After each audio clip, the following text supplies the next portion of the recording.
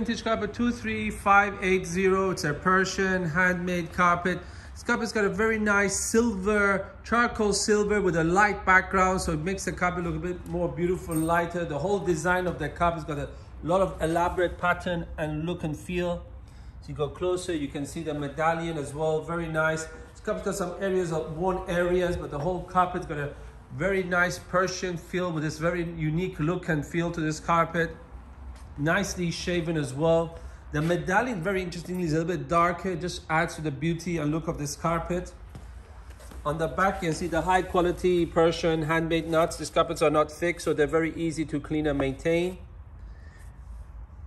And if you have any questions about this carpet or any other carpet or collection, feel free to contact us.